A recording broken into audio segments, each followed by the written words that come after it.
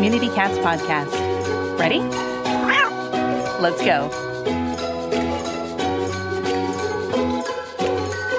Welcome to the Community Cats podcast. I am your host, Stacy LeBaron. I have been involved helping homeless cats for over 20 years with the Merrimack River Feline Rescue Society. The goal of this podcast is to expose you to amazing people who are improving the lives of cats. I hope these interviews will help you learn how you can turn your passion for cats into action. Today, we're speaking with Shawn Flynn.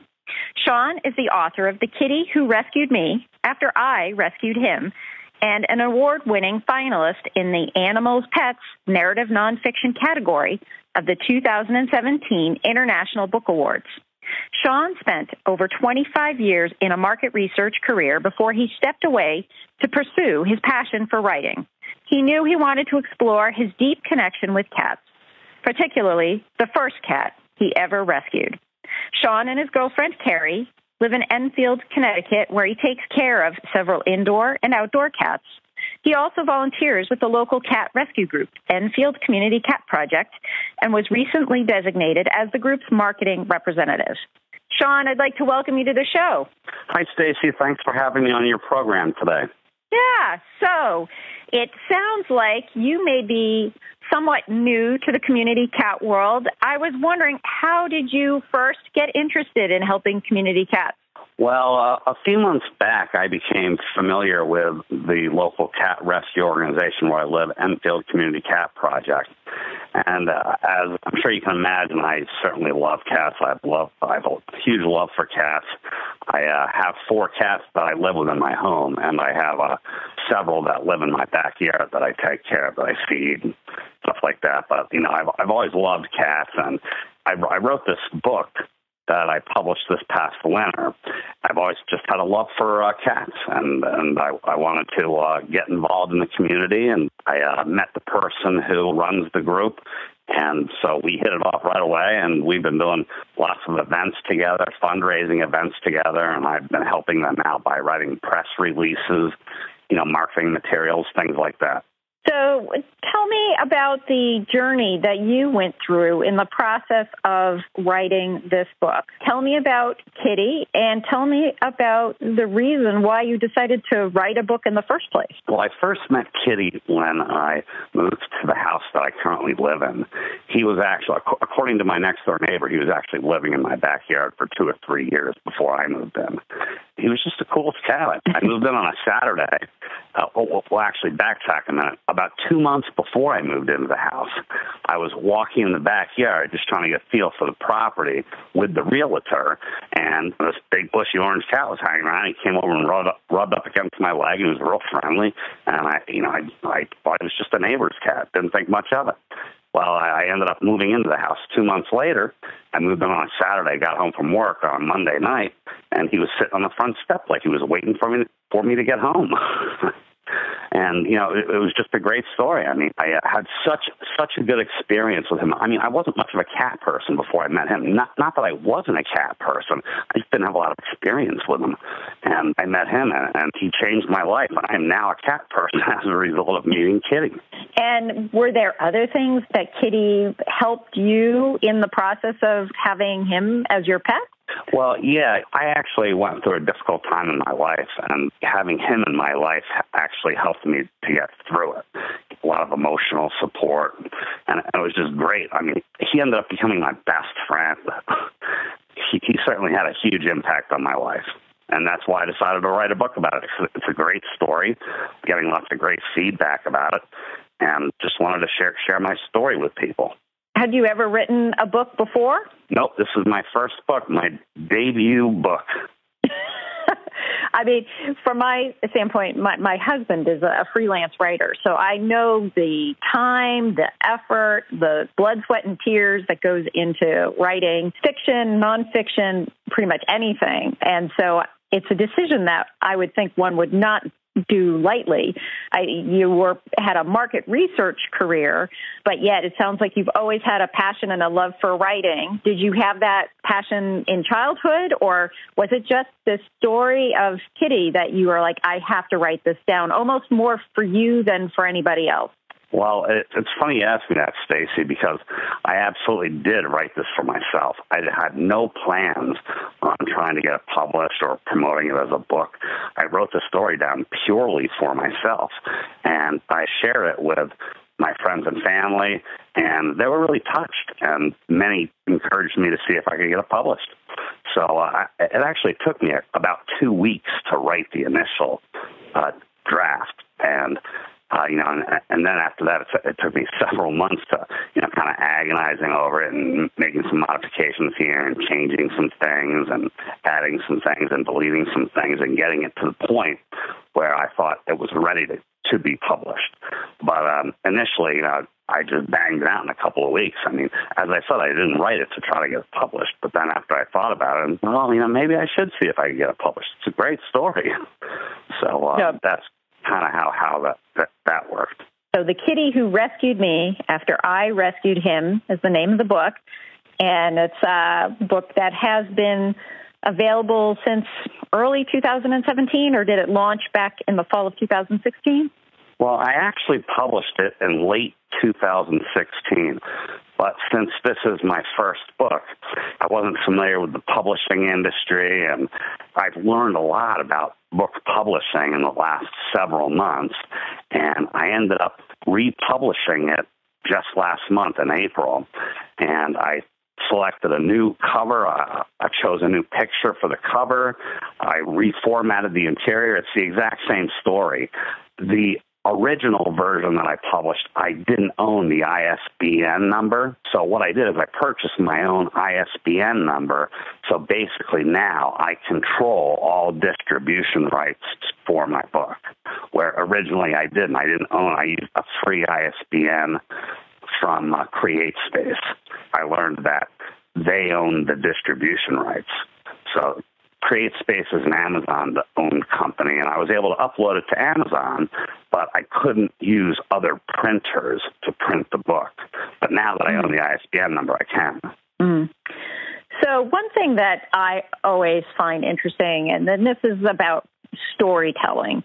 When I was working with the Merrimack River Feline Rescue Society and in fundraising and in marketing, everybody's like, you have to have a story. You have to tell a story. The way to raise funds, to raise awareness is through the story. And I found it incredibly difficult to actually choose the stories because there are so many cats involved in our organization, so many cats coming through the door. And I felt every cat, every kitten had a compelling story. They were answering for me my why. Why am I here? Why am I doing this?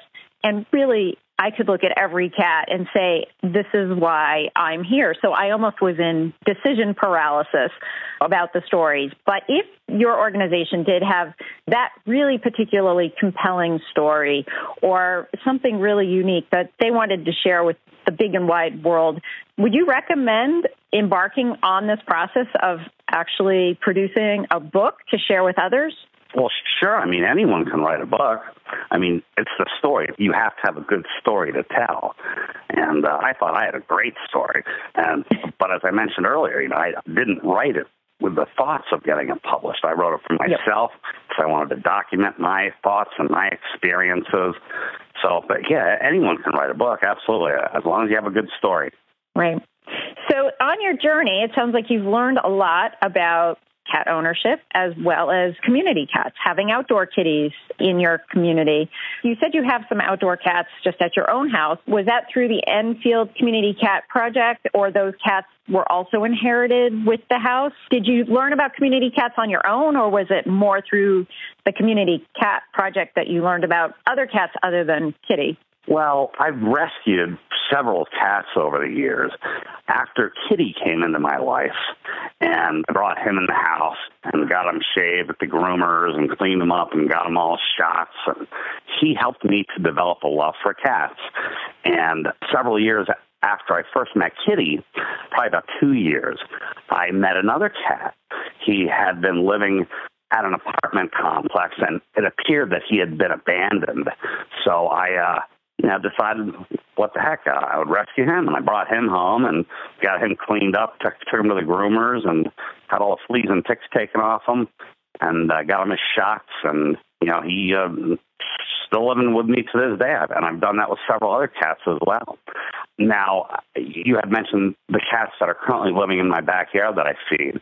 They're mostly feral cats. There could be one or two stray cats, but they're mostly feral cats. I assume they're feral because when I go outside, they run away. Yep. Where some of the other ones will actually stay on the porch and wait for me to put the food down. But they don't let me get near them either. Yep.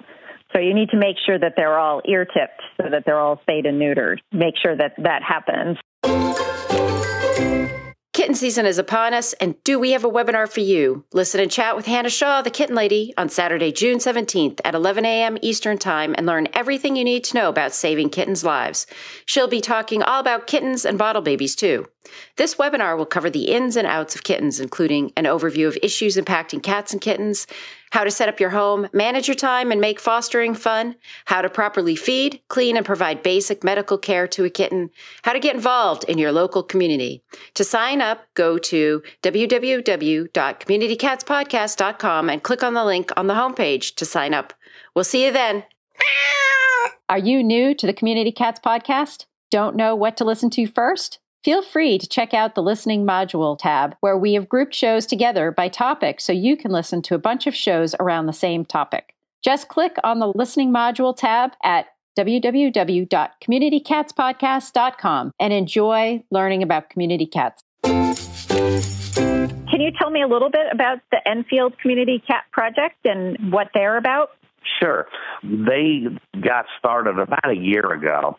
The person who runs the group, Dawn Trainer-Struck, just decided that she has a love for cats like me and all other cat lovers, and she decided that she wanted to help the stray and feral cats in the area, and she started this cat rescue group, and they do the TNR, the trap, neutering and return, and she also has several feral cat colonies that she tends to and feeds, and she's trapped a lot of kittens this spring that she's currently taking care of. The group has a whole network of cat fosters, and the people are taking care of these kittens until they can get adopted out. I think they've actually been really good for the community. A lot of people participate. I can't tell you the exact number because people are always coming and going from the group. But I think it's a great organization, and I'm real happy to be a part of it. One organization that I would suggest that you look into is Our Companions in Connecticut. Susan Linker is the head of that group, and she was on the Community Cats Podcast, episode 182. And, being a new organization, I know how tough it can be. And she's been in Connecticut. She runs a sanctuary in the Manchester, Hartford, Connecticut area, and they do some great work for cats, and she would be a wonderful mentor to any young and new organization in Connecticut. I'm a big fan of introducing folks to each other, in their states so that you can partner up and work together and be able to be more effective and proactive. And actually in Connecticut, there are some areas of the state where there aren't many kittens at all. And so with the networking, you're able to sort of share the load. If you get overwhelmed in a pocket area with a lot of kittens, you're able to spread them out amongst the other organizations so you're not taking care of the situation all on your own and feeling overwhelmed. Well, Stacey, I absolutely have heard of Our Companions. I haven't had an opportunity to team up with them yet for any fundraisers, but I have. In addition to teaming up with Enfield Community Cat Project, I've also teamed up with a couple of or several other groups in the state. I participated in a fundraising event with Cat Tails a couple of months back. Cat Tails is a cat rescue group out of Middletown, Connecticut. I've also teamed up with a couple of the other cat rescue groups as well. And what I do is I stand behind the table with them as people walk by in the front of a shopping center, for example, and we'll ask people if they're interested in participating in cat rescue fundraisers. Sometimes I sell my books. I always donate a portion of my proceeds to the event, the cat rescue event. So, I've certainly been doing that and, getting to know lots of different people in the cat rescue community here in Connecticut and in Western Massachusetts as well. So thinking about your volunteer role as a marketing representative, one thing working with many smaller groups is everybody gets so involved in the doing, and it's hard enough to even think about fundraising, let alone marketing as its own standalone sort of person and representative. Would you be willing to share sort of what your tasks are as the marketing representative for a nonprofit, just to give as an example, because another smaller organization might want to write down these tasks and say, hey, maybe we should find a volunteer that can cover these areas also? Well, one of the things I've done for Enfield Community Cat Project is several months back we had a fundraiser at one of the local supermarkets, and I put together a press release that we sent out about a week before the event, and the announcement was printed in one of the local newspapers about 2 or 3 days before the event.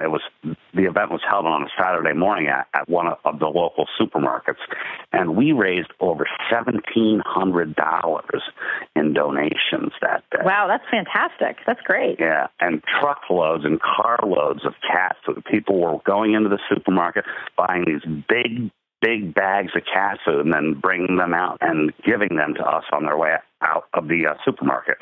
So, I mean, that was a hugely successful event, and I partially attribute that to the success of the press release and the fact that it appeared in one of the local newspapers a couple of days before. Yeah, no, that's great. And something that you think might be a small event all of a sudden turns into a surprising success. Last night, I was having a conference call with several of the groups that participate in the Community Cats Grants program, where groups do a brand new fundraiser that they've never tried before, and the Community Cats Grants will match up to $1,000 of spay-neuter money with those fundraising efforts. And we were doing a review call with about 15 different groups that were participating in my second round. And many of them have had events where they've raised well over the $1,000. And they've just been so surprised at the success of doing a first-time event or a first-time fundraiser and not realizing how successful they can be or how potentially easy some fundraising can be. You do have to be strategic about your fundraising because you can sometimes spend a lot of time and effort on something that doesn't raise a lot of money. But then there are other opportunities out there where you can easily raise $1,000 or $2,000. So I think that's a fantastic example of trying something new, and it paid off tremendously. Yeah, it worked out real well. I mean, we've had events where we haven't raised that much money. So when you say, over $1,700, that's really a successful event. Right. So I want to just take a jump back here, Shawn, to your book, The Kitty Who Rescued Me, after I rescued him. Before we started recording, we were talking about actually Amazon, and I was looking at the page, and it looked like you had quite a few 5-star reviews. So congratulations on that, as well as congratulations on your award, on being the finalist in the 2017 International Book Awards. And so congratulations on both of those areas. If folks were interested in purchasing the book or contacting you, finding out more details, how would they do that? Well, certainly locally, actually quite a few bookstores are carrying my book locally. But if someone doesn't live in the north central or western Massachusetts area, they could simply get it off Amazon, go to the search bar, type in The Kitty, and hit enter, and it's usually the 4th or 5th hit. So, Amazon would certainly be the easiest way to do it. I have been getting it into some of the wholesalers, and namely Ingram Content Group. They're carrying my book, and they can sell it to bookstores like Barnes & Noble, for example. They buy books wholesale from the wholesalers, and they can get it at Ingram. I'm also in the process of getting it into some other wholesalers as well. Certainly Amazon would be the easiest way. I mean, I've had people purchase my book and read it and then review it in countries like Germany, in the UK, in Canada. I mean, Amazon certainly gives you a worldwide reach when distributing your book or any type of product for that matter. That's great. That's excellent. And if there are folks that are interested in contacting you directly, how would they do that? Yeah, they can shoot me off an email at ShawnPFlynn@yahoo.com. That's ShawnP as in Patrick, FLYNN @yahoo.com. And Shawn, yeah, go ahead. They can also reach out to me on Facebook, too. I have over 1,600 Facebook friends. The large majority of them are cat people, like myself and like you, Stacy. So, you can reach out to me on Facebook. Be happy to connect. That's certainly a great way to keep in touch. And Shawn, is there anything else you'd like to share with our listeners today? No, I think that's it. Obviously, I've been promoting my book. I have a lot of events. I've done a lot of events at local bookstores. I participated in a ton of cat rescue events. I actually went to a cat show this past Saturday in Auburn, Massachusetts. The Cat Fanciers Federation Peace, Love, and Cats National Cat Show. And that was a great time. And I have a bunch of events coming up. In June, I have one at the local Enfield Public Library. I have another event in June at R.J. Julia Booksellers in Madison, Connecticut. And I have another event coming up in July at the Avon Free Public Library. I've actually been asked to participate in their local author festival this summer. Wonderful. Sounds like you've got a lot on your agenda. But if there are organizations who participate in any sort of community events in the New England area, it sounds like you'd be willing to go on the road a bit. Oh, absolutely. Absolutely. That's great. Shawn, I want to thank you so much for being a guest on the show, and I hope we'll have you on in the future. Stacy, thank you. I'd be happy to talk with you again at any time. Thanks again for inviting me on your program today. Are you starting to think about that special gift? Why not give the gift of a Community Cats Podcast branded t-shirt, coffee mug, bag, or other item? This is the perfect way to spread the word about helping community cats.